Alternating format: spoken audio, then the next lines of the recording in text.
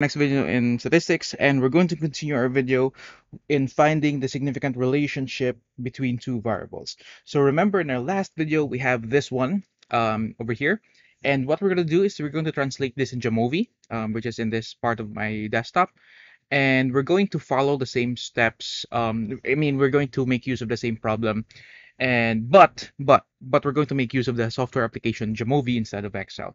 So we have here again, just a recap. We will construct a scatter plot for the data shown below, which is for the car rental companies in the US and their annual revenue. We're going to test also the significance of the correlation coefficient found in this example 10-4, which is already stated there, and use your alpha, which is 0.05. Yes. So we're going to translate that in Jamovi. Jamovi is a software that we can use. It's a free software, so you can just download it in jamovi.com or .org. I forgot. Let's first change this data variable. We want to show the the the car rentals here. Cars. Let's call that cars. It will be continuous, and we want to put the variable b to the annual income. So let's call that the revenue, and that will be also continuous. If you want, you can delete C already because we don't need that anymore unless you have a lot of data in your set. So we're going to delete this. Okay. So what we need to do is we're going to transfer all the values of the cars here in the revenue. Copy this one and then paste it here. Hopefully we can do that. Yes, we can. So there you go. So we have the cars and the revenue here all the way from this problem going to translated to Jamovi. So let's play, or let's start this.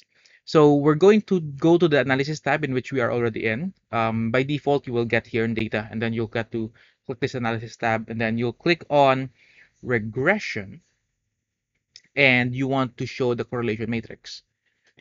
So for the correlation matrix, the next steps will be here. You will be having the correlation matrix here. Jamovi will ask you what do you want to show, and we'll answer the question by Jamovi, and then Jamovi will show us the results on this right side of the screen. So we want to put the cars and the revenue. We want to compare both of them. We're going to make use of Pearson R.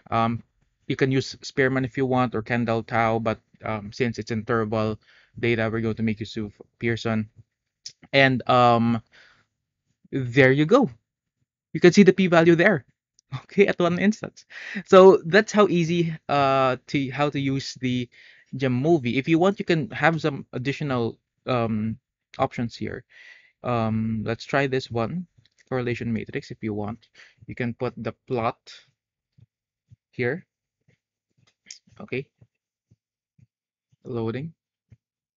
Okay, and also for the additional options, you can flag the significant correlations. It will put some asterisk there. You can see the asterisk over there. So you can see that this Pearson R value, which is 0.982, is statistically significant even until the alpha level 0.001. So it's very it's you can see that there's a significant relationship very much, and the level of correlation is very strong, positively strong.